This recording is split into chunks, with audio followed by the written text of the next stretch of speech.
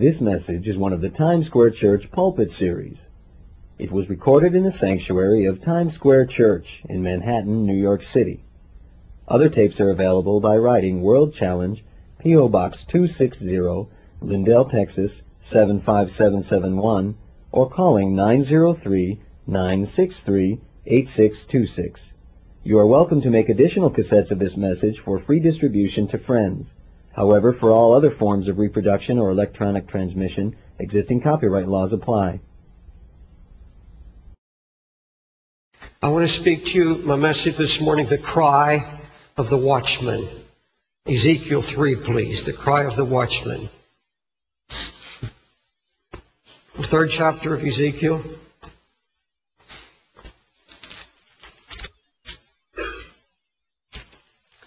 Let's start with verse 14. So the Spirit lifted me up and took me away, and I went in bitterness in the heat of my spirit, but the hand of the Lord was strong upon me. And I came to them, the captivity of Tel Aviv, that dwelt by the river Shabor, and I sat there, and I sat where they sat, and I remained there astonished among them 7 days. Came to pass at the end of 7 days, the word of the Lord came to me, saying, Son of man, I've made thee a watchman unto the house of Israel. Therefore hear the word at my mouth, and give them warning from me. When I say unto the wicked, thou shalt surely die, and thou givest him not warning, nor speakest to warn the wicked from his way, to save his life, the same wicked man shall die in his iniquity, but his blood will I require at thy hand. Yet if thou warn the wicked, and he turn not from his wickedness, nor from his wicked way, he shall die in his iniquity, but thou hast delivered thy soul. Again, when a righteous man doth turn from his righteousness, commit iniquity, and I lay a stumbling block before him, he shall die. Because thou hast not given him warning, he shall die in his sin, and his righteousness which he had done shall not be remembered, but his blood will I require at thy hand. Nevertheless, if thou warn the righteous man that the righteous sin not, and he doth not sin, he shall surely live, because he is warned, and thou hast delivered thy soul. Now, God, I know you put me at this pulpit today, at this time, in this place, and you brought together particular people, those that are here as a part of this body and those that have come as visitors. And we pray, Holy Spirit, that you find us. You find us in your love and your mercy and your grace first of all. And then if there's need of correction in our lives, give it, Lord. Begin with me. Lord, I've prayed for grace and mercy to help in our time of need. Now, I need an anointing, and I need to speak your mind clear. Lord, I need it from your heart and not from mine. Lord, sanctify me and sanctify our ears as you sanctify my voice. In Jesus' name I pray. Amen. I've never claimed, never claimed to be a prophet. But this one thing I do know, he's made me a watchman. Just one of many watchmen. Isaiah said of the watchman, he stands continually upon the watchtower in the daytime, and he's stationed every night at his guard post. Isaiah also said that men call to the watchman, saying, Watchman, how far gone is the night? In other words, what is the prophetic word of the Lord, and what are you hearing from God about the times? Isaiah 62:6, I've set watchmen upon thy walls, O Jerusalem, which shall never hold their peace day or night. Yet are ye that make mention of the Lord, keep not silence. And this was to the watchmen. You that make mention of the Lord, keep not silence. Give him no rest till he establish, until he make Jerusalem a praise in the earth. You see, a watchman is truly a watchman sent by the Holy Spirit. He cannot condemn the righteous or encourage the wicked. The Scripture says very clearly, he that justifieth the wicked and he that condemneth the just, even they both are abomination to the Lord. God himself said to the watchman, hear the word at my mouth and give them warning from me. Not only to the wicked, but to the righteous. Both.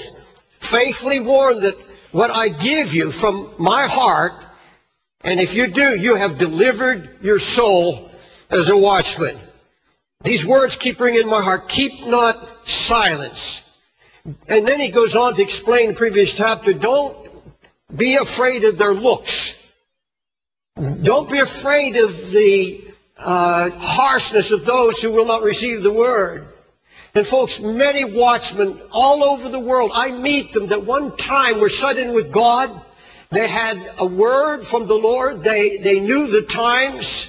There was no question God was speaking to them, but they couldn't stand the hard looks of the people, the look of disgust, or, oh, here we go again, some kind of a doomsday message. And so they turn away from it. It's too hard. They don't want to express the mind of God because of the cost. And now we have so few watchmen left in the country and in the world today. Very few that are willing to stand up. And God said, I'll give you a forehead of granite. I'll make it so that you don't care what anybody says and what they think of you. You will speak His mind. If you stay in my presence, I'll give you the word both to the wicked and to the righteous. I have a cry in my heart this morning. A watchman is told also to speak not just the judgments of God and the coming events, but also to speak grace and mercy. I just read it to you. Say unto them, God has no pleasure in the death of the wicked, but that the wicked should turn from their evil ways and live. If he turn from his sin and do what is lawful and right, none of his sins that he's committed shall be mentioned unto him. He shall surely live. Now, I want to give a warning this morning, because everywhere I go on the face of the earth, now every place I have been, I have seen something that is grieving my heart, and I feel I share the grief of God Himself, God the Father. I want to talk about an abomination that is sweeping the Pentecostal movements, especially in particular the charismatic movement. It is the defaming of the character and person of the Holy Spirit. Defaming the character and nature of the Holy Spirit. The Holy Ghost is being slandered and misrepresented by multitudes. He's been made a spectacle, a caricature of His very nature. A caricature. A false folly, a vision of folliness and foolishness. There are so many around the world in the ministry today toying with the Holy Ghost, dangerously toying with the Holy Ghost. And we dare not be ignorant of what is happening, lest we be caught up in this terrible abomination. All across America and all over the world now, I see them lining up. They're lining up to have hands laid on them for what they call an impartation. The giving from me to you of the Holy Spirit. Impartation. There's a new thing coming down the religious turnpike now, and it's called the sealing of the Holy Ghost. I'm getting letters, and I couldn't understand it. Have you been sealed yet by the Holy Ghost so that you can be immune to the mark of the beast? Originated in Texas. And this group says they have been given power to lay hands on people, and now everywhere it's spreading now, and this is going to hit Europe, it's going to hit all over, and people are lining up to have an impartation being sealed by a man. You can get this impartation from one and pass it to another, and now impart this sealing. In fact, if I have this, they say, I lay on you, I'm going to seal you. You are going to be totally immune to future events, especially the mark of the beast. And I get pitiful letters from people, oh, please, Brother Dave, have you been sealed yet? Let me show you where the sin lies. Go to Acts, the 8th chapter, please. 8th chapter of Acts.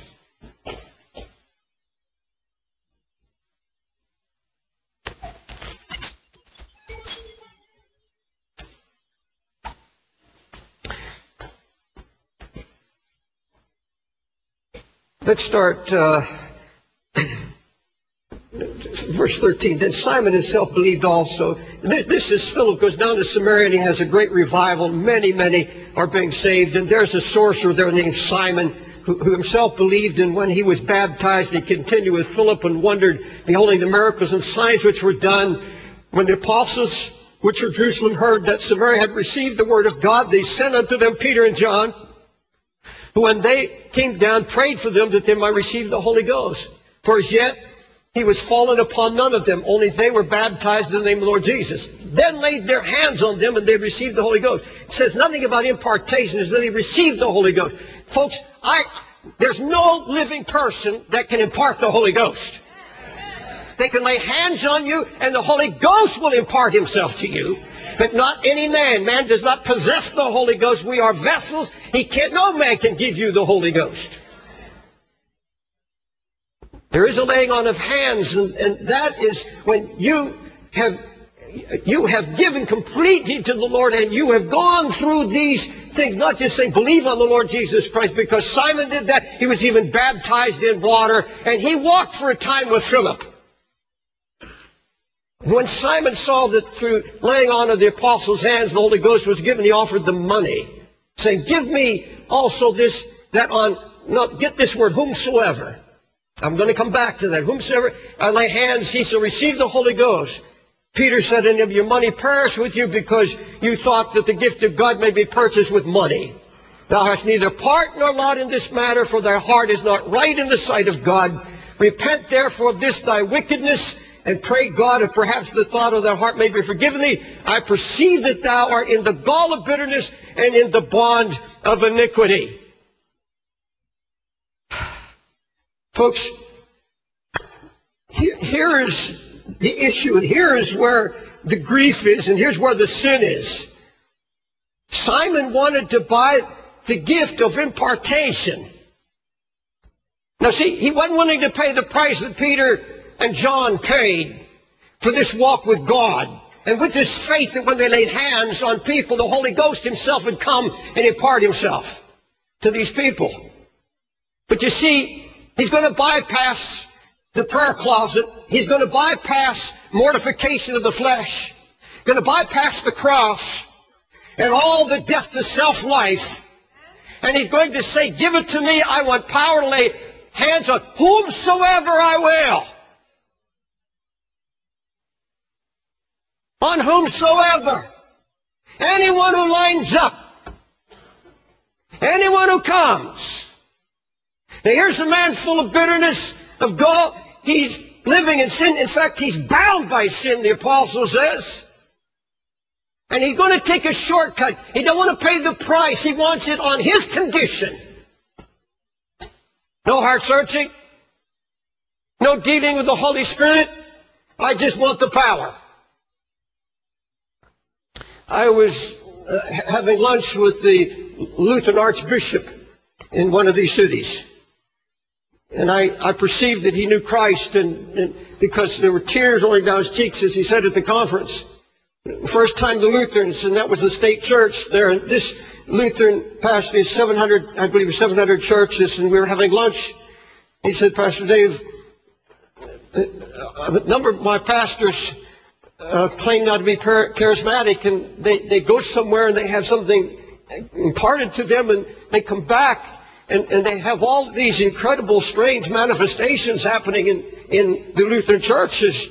And you see, he acknowledged that they're God-hungry men. They're men tired of ritual, and they're tired of not having an anointing, and so they rush off either to the United States to one of our so-called revivals, or they go to some place anywhere in Europe where they hear that there's some moving of the Holy Spirit, and they have someone they get excited. I want that. And so they have hands laid on them. They come back, and he said, Brother David, here's my problem. And this Archbishop read my book when he was in the crossroads of Switchblade, when he was in seminary, and God touched his heart. And so he's very open. And he said, I give an example. One of our large churches, they came back, and the pastor's got this impartation, and now these manifestations that people never seen or heard before. And he wasn't talking about praise and worship and hand clapping, these incredible, strange manifestations. And he said, the congregation had about 1,000. They kept dwindling and dwindling and dwindling. And he said now they have left the Lutheran building and they have rented a little hall, and there's just a handful, and they call it revival. He said, why is it it's splitting our churches? And why is it they're dwindling down to nothing and calling it revival? I said, sir, that is not revival. And I know what the issue is. I know what the problem is. You see, you can't take a shortcut to the true work of the Holy Spirit. Because I found out when I was there, confession after confession, I had bishops come to me and say, my men are coming to me and saying, I have not prayed in 6 months. I've not prayed in 3 months. I'm too busy. I just don't pray. One bishop got up and confessed publicly, I need to pray. You take a prayerless man who for 6 months doesn't even set God. He's totally neglecting God. And I'm not chastising, I'm not down on preachers at all. No, I wouldn't be doing this if God hadn't broken my heart and given me a love for them. And I'm not just preaching about preachers. I'm talking about people who are sitting in the pew, in the seat that you sit. Really hungry, really sincere. You can be as sincere as anybody. You can be the most giving, loving person. But if you are not seeking God, you open yourself to all kinds of discouragement. You open yourself to every kind of demonic snare. You can have bitterness. You can say, I'm really not mad at God, when you really are mad at God. And then you go because you say, I can't wait, I have to have something now. You can't patiently wait. So you go to a meeting. And these people are going to come to New York City, going to be renting halls all over the place, and come to impart something to you. And I'm going to tell you something. Be careful who lays hands on you.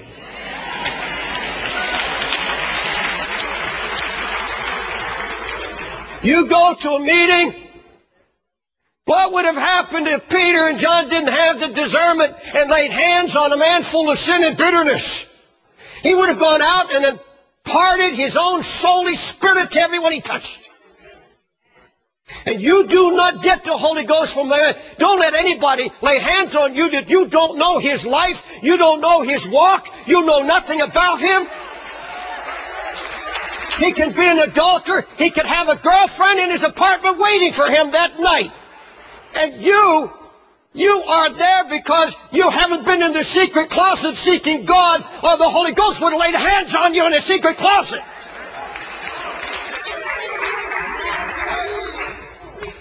I'm not mad. I just feel a cry in my heart against the people taking shortcuts and don't want to seek the face of God. I can't find a handful of seekers anywhere I go. Leaders of denominations who don't pray for weeks and months.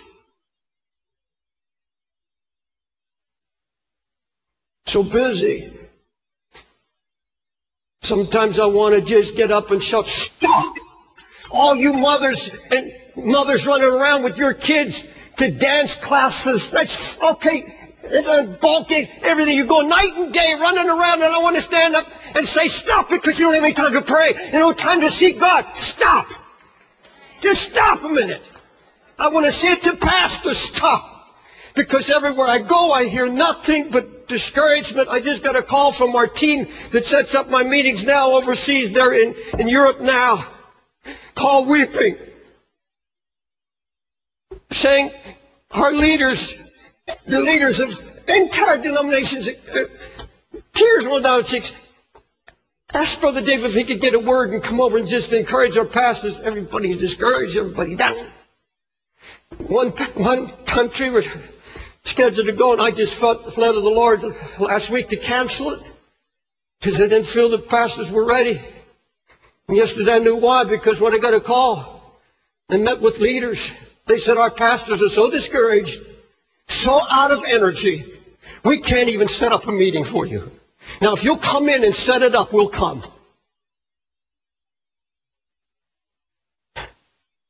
busy, so worn out, and so discouraged. And when I hear that, my natural reaction is to go into the closet and double my prayer effort and double my fasting and double seeking God as never before and get an encouraging word and go over and pat him on the back and say, brother, everything's okay, and just try to lift their spirits. But that's not the answer. It's not the answer. I can't preach even covenant to people who don't seek God, who've neglected Him. You see, that's not the answer. That's not the need. Why, when you read the Bible, why do you hear this cry from the prophets to sanctify yourself? Cleanse the temple. God says, I can't move. I can't come until I cleanse. You cleanse the temple. You cleanse it. Go into those lower rooms. Go into every room and take out everything that's demonic. Take everything that is evil out before I can come and move. And why do you hear this all through the Scripture? Why did Jesus emphasize the cleaning of the inside as well as the outside of the cup?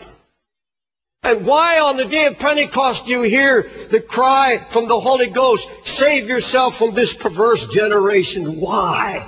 Because the Holy Ghost wants to move. The Holy Ghost wants to be poured out on flesh. But He has to have a sanctified body. He has to have a clean vessel. The Holy Ghost will not impart Himself to an unclean vessel. And He says that I may, Simon says, that I may impart Him to whomsoever.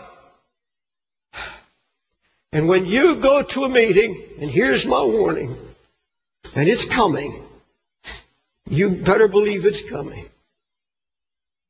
It's going to come and it'll sound good. The praise will sound loud and happy. If you don't have discernment, you're going to get in somebody's line. And they're going to impart to you their soulish spirit.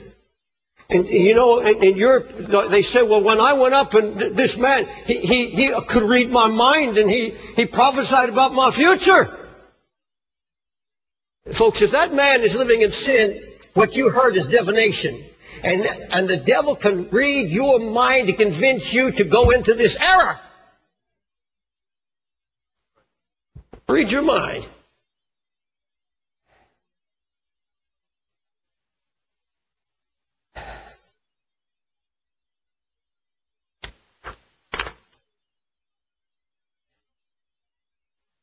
This confession that I hear everywhere I go, I don't pray. And some can't even remember the last time they prayed and sought God.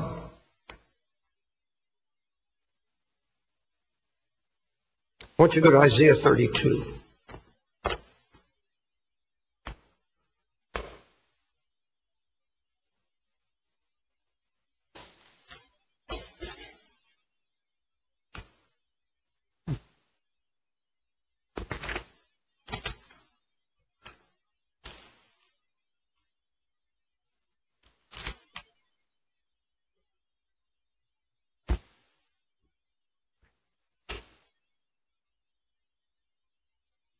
Verse 1, behold, a king shall reign in righteousness.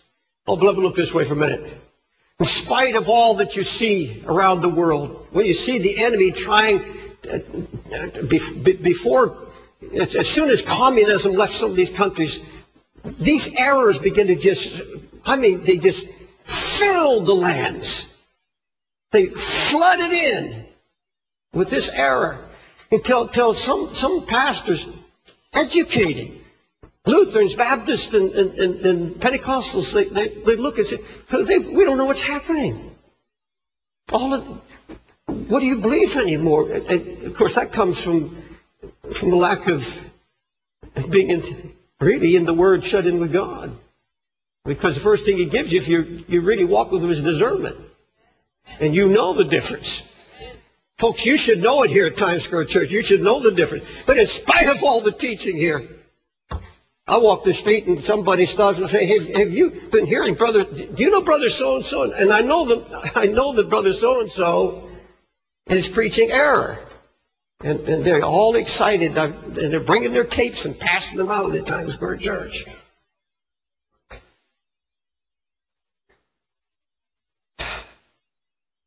I'm a watchman. I'm on a wall warning. The tape that I'm preaching now goes out all over the world, as all of our tapes do now, and internet. But you see, there's a king still reigning. He's on the throne. And he's in control. And there's such a thing as government. The government of Jesus Christ. And you can't get that government just sitting and hearing sermons. You can't get it by going to special meetings or listening to tapes. You get under the government of Jesus Christ, being shut in with Him in this word in your hand. Then the Holy Ghost comes down and you are governed. You are convicted. You are led. You are shown the way. You are under the government of Jesus Christ through being a man or woman constantly seeking the face of God. Even in your car, on the subway, wherever you may be, you're seeking God because there's a king who is reigning. And if you spend time with Him, He'll tell you what His heart is. And if you skip down to verse 3, you'll see the result of coming under the government of this Christ. The eyes of them that see shall not be dim. The ears of them that hear shall hearken. You'll hear the truth. God will bring forth message like you're hearing right now, just to correct. Because you've got an ear open, because you're under the government. You say, I want Jesus to rule and reign in my life. I want Jesus to take full control. I don't want to do anything without consulting Him. You've got to be spending time with Him to get to that place. Now I bring you to probably one of the most tragic verses in the Bible, verse 6. You see, here's the Simon. Here are the Simon pastors who try to impart, and those Simon seekers who don't want to pay the price. The vile person will speak villainy, and his heart will work iniquity, to practice hypocrisy. You know what the word hypocrisy means? Jesus warned, beware of the hypocrisy of the Pharisees. Remember what it says? To utter error against the Lord. Hypocrisy is the word itself means actor. It means claiming a virtue you don't have. Claiming to be something. It's living a double life. Coming, praising the Lord, seeking God, putting on a front that you're a holy, righteous person. When inside, Jesus said, full of dead men's bones and sin. He said that's hypocrisy. But he said, they practice hypocrisy to utter error against the Lord. And I want to tell you something. If you sit under the corrective, anointed, loving Word of God, coming from those who are not trying to chastise. You see, God never tries to beat us down when He chases us all out of love. That's the greatest act of mercy God can do, is to bring chastening just to get us back into His grace and in walking in line with His Word. But He says these practice hypocrisy, utter error against the Lord. And what is the result? Making empty the soul of the hungry and causing the drink of the thirsty to fail. Look at me, please. Any man, any woman, any anointed person, or whether any preaching person who stands in this pulpit full of hypocrisy, putting on an act, doesn't matter who they are, me included, anyone, there's no life. Nothing is imparted. Nothing is given. But people leave hungry and thirsty. And this goes for husband who's the priest of his home. If he's living in hypocrisy, all his words are in vain to his family. Because you not only have nothing to say But those who are hungry, you make them even hungrier. Those who are thirsty, you make them even thirstier. You just dry up their soul. How sad. Very, very sad. And it's happening so many places. Can I close on a good note? When I was on this last trip, everywhere I go, I'm invited to speak. Our meetings close like on a Saturday night, and I've been invited everywhere to speak in churches. But you know, if you go to a city and there are 40 or 50 churches that are cooperating, you can't choose one. So I've always turned it down. And there was one dear brother who pastored a large church in Kiev.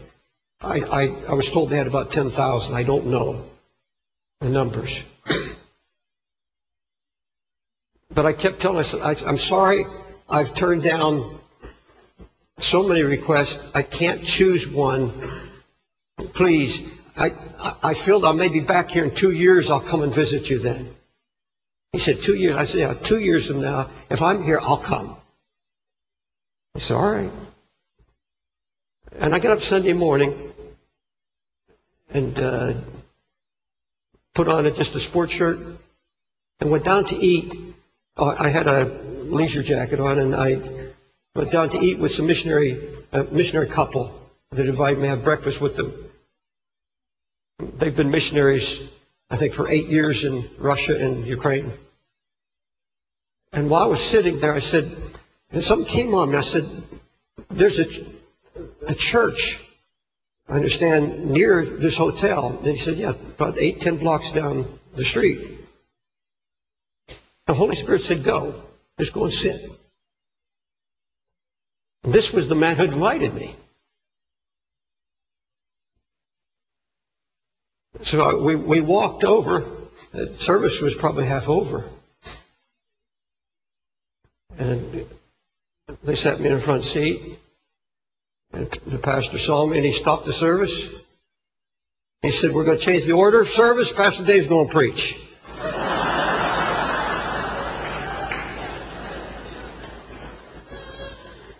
And I didn't, the Lord had been stirring my heart. Just that morning, I was contemplating this message, washing feet. And I didn't know that church literally washes feet. It's a foot washing church, foot washing Pentecostals. And this man is a very godly man. He's charitable. He has homes for drug addicts and homes for homeless women and children, and very, very righteous man. And I got up to speak on foot washing. And it was done lovingly. The Holy Spirit came on and said, folks, frankly, I wouldn't want many of you washing my feet. I think you'd dirty them because of what's in your heart. You go through these. I said, I've never seen such division in all my life as I see here in your country and in this city. I said, some of you grandmas, you're so sure you don't miss putting this little thing on your head, a little covering. And yet if a girl comes in here with pink hair and pants on, in one church they have a whole bunch of skirts. Anybody comes in with short skirts, they wrap this long one around them. That's the truth. You better have your little cover. But I said, you grandmothers, you mothers of Zion, they come in, you go and ask that girl to change it, or else go out and you don't have a right to sit here looking like you do if their dress is a little short and they were a little stoned. I said, where in the world are the mothers of Zion that just go and hug them and become a mother to them? And I was just, that's kind of preaching. I don't know why I was saying what it was, and the need for unity and all the disunity and all the things hidden in the hearts. And I'm thinking, why am I here? And I preached, and the pastor was sitting backstage, and I called him up. And I said, I want to pray for you. I had him kneel down, and anointed him and prayed that God would use him to bring unity to the pastors in the country, because he's the leading pastor, one of the leading pastors. And he got up, and I whispered, I'm finished. I'm going back to the hotel. He said, no, you're not. I said, I'm finished. He said, no, please sit down. I have to make a confession to this congregation. And this man got up weeping. He said, they were in a building program for another building, and it had taken so much of his time. He said, I have robbed you of time. Time with God and time with you. And he just poured out his soul, weeping. And suddenly people started coming up on stage. And I had an interpreter by me, and here's the man comes up and interrupts him. He's weeping. He takes the microphone. He's an associate pastor. And he cries out. He said, I've been so bitter because I was associate pastor of the church, and the pastor put me in head of the charities ministry, and I felt pushed aside. And he said, all you people I've been talking to and said you're going to leave this church, I've sinned against you and this pastor. Don't leave this church. And he and the pastor felt each other's arm and then fell on their knees, weeping. Comes a lady. She's in charge of a ministry for women. She had been a doctor, quit her practice, and had started this home. And she said publicly, I had planned shortly to break this ministry of ours away from the church. Felt neglected. The pastor neglected us. And she turned and said, I am so sorry, I've been in rebellion. And she hugged him and said, I repent. I'll never leave this church. And I said, people, don't leave this church. God is here. And then the youth pastor came. He got on his knees.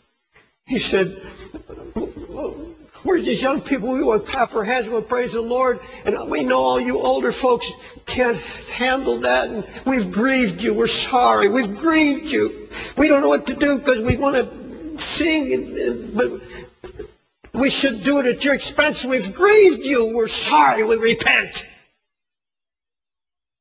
One after another, then the whole staff and people just confessing. Folks, we talk about manifestations of the Holy Spirit.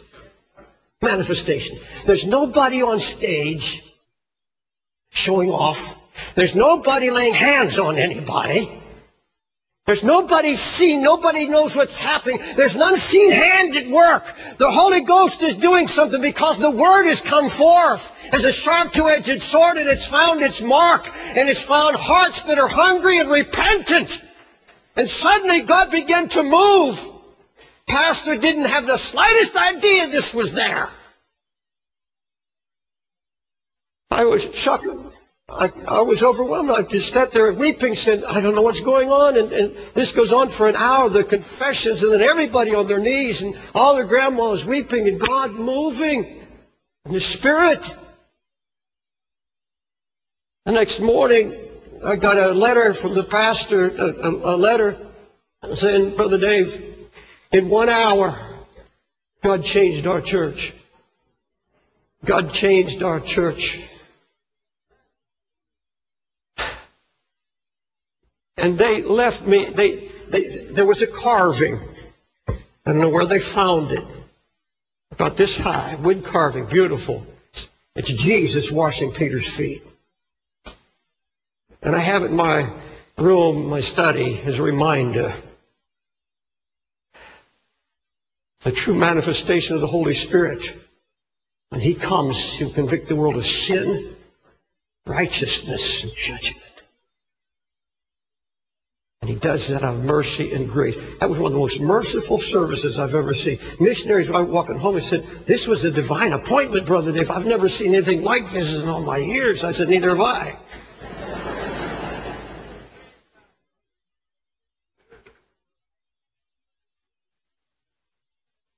See, in all of our praying and of all our seeking of God, if we don't allow the Holy Spirit when He comes to deal with issues in here, sin, if we don't make things right with our brother and sister, if if you're talking about any one of the pastors in this church and you've got this and you've just been gossiping and you've got that spirit in you, there's no way you can come into the fullness of Christ. There's no way the word's going to make sense to you. You're going to be one of those who run off and get something imparted to you. And I walked away, and I've been thinking ever since, what would have happened if I had gone in there and believed this impartation message and start calling the assistant pastor up and say, I impart to you the Holy Ghost, or I want to impart to you the fire of God. And I go down the line, and here they're all lining up to have an impartation, and he's still got his bitterness in his heart. He's got rebellion in his heart. What kind? He's going to go out then and impart to the congregation, lay hands and have prayer meetings with the drug addicts and alcoholics, and say, I received an impartation, now I impart it to you. What is he going to impart? His bitterness, his jealousy, and everything that's in his heart.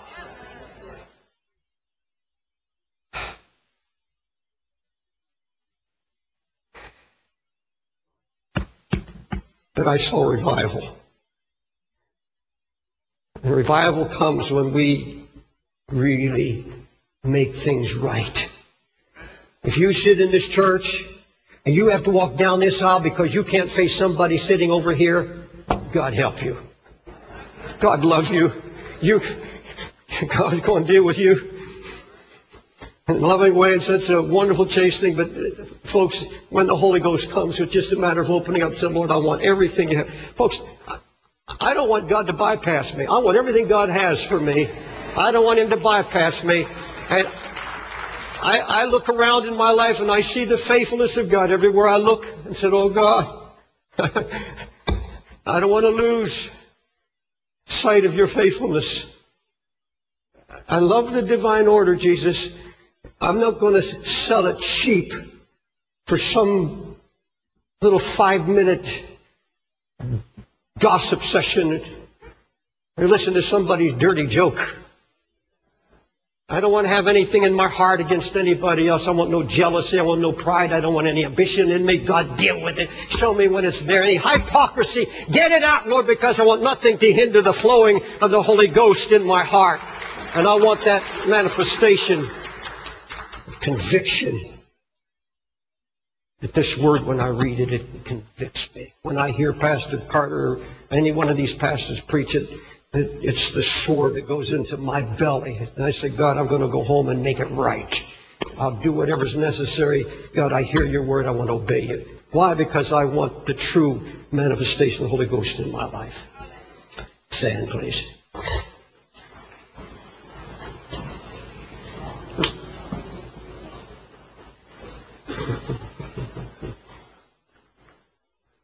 Hallelujah.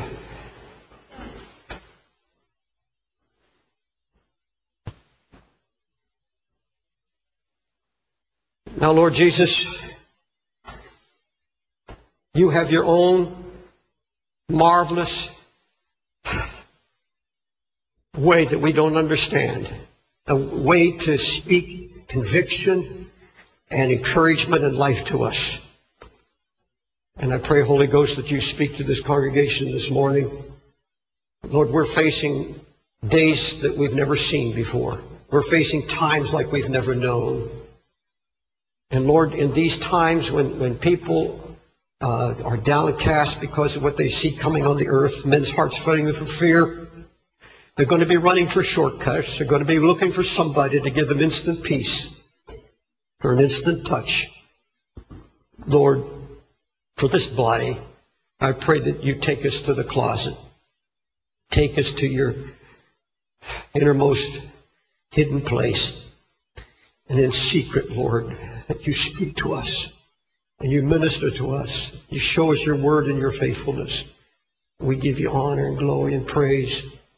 In Jesus' name, amen. And the Lord's here in a loving way. He's not chastening, he's warning. And I'm going to give an invitation. Simple.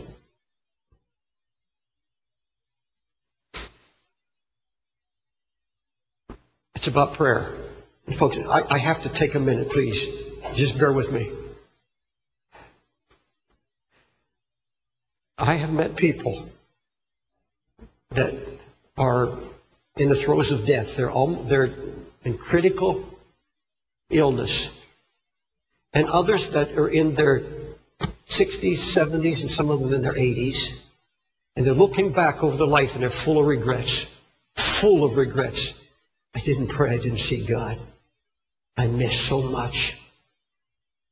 And I was thinking about that last night and then this morning when I got up. And that's what the Lord put this on my heart. If you stand here now and you're looking back, just look back last week, a month, a week, a year, look back over your whole life. Have you missed a prayer life? Have you missed being shut in with God in such a way that you have become strong in Him? Or have you to a place where you only pray when there's a crisis? You only pray when something happens. Here's the word I have for you. If you start today, right now, in the next 5 minutes, if you will make a pledge and you set your heart, I missed it, yes. I'm not a man of prayer. I'm not a woman of prayer. I haven't been seeking God as I should. If you will it, by the power of the Holy Ghost, ask the Holy Ghost to help you keep this heart set. God will forgive that whole past. And He'll restore to you all the years the cankerworm has eaten. And you can have a prayer life from now to the day Jesus takes you or you die or Jesus comes. You can start now and have a history.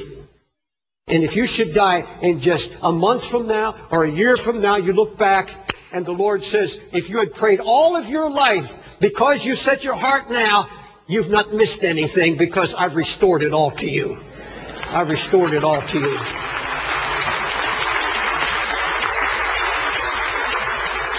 And I'm going to invite those to come, only those who say, David, Pastor David, that is me. I'm not a prayer. I'm really not a God seeker, and I want to be, and I want to have a life of prayer. And I'm going to set my mind, and we'll pray with you that God will do something supernatural in your heart as you make this decision this morning. Now, if you're not saved, if you don't know Jesus, if you're backslidden, you've been running from the Lord, I want you to come with these that are coming. Nobody needs to know. It's between you and the Lord. Up in the balcony, go to the stairs on either side and come and follow these that are coming. I'm calling for those who want to set your heart. I'm going to be a seeker after God. I set my heart, and I'm going to ask of you to start 15 minutes. If you have to, you can come today and start this by coming to the next service an hour earlier, an hour and a half or so, sitting in the presence of the Lord, sealing this pledge before the Lord. Those in the audience, all over, wherever you hear me, if you feel this tug and pull at your heart, and so, Pastor Dave, more than anything, I want to seek God daily. I want to put Him first in my life now. Even if you've missed it. Come on now. Take a step of faith with me. Even those who didn't step out in your seat. Just lift your hands. Just lift up your hands. And let's all right now lift up. And I want you to pray this prayer from your heart right now. Lord Jesus, I don't want to neglect you. You say in your word that your people have neglected you days without number. I don't want to be in that number. Lord Jesus, come. Forgive me first for the hours of neglect. And I pray, Holy Spirit, that you come upon me now and woo me and call me into the secret place of prayer. That as of this day, from now on, you will remind me and you will help me and encourage me to come into your presence and seek you and call on your name. And by faith, I will to do this. I want to do this, but I need your help. Cleanse me, Jesus. Sanctify me. Blot out my transgressions and all hypocrisy. I yield to you in Jesus' name. Search me and try me. Find every wicked way. Forgive and cleanse. Now just love him and thank him. Lord, I thank you, Jesus. I love you, Jesus. I give you praise. This is the conclusion of the message.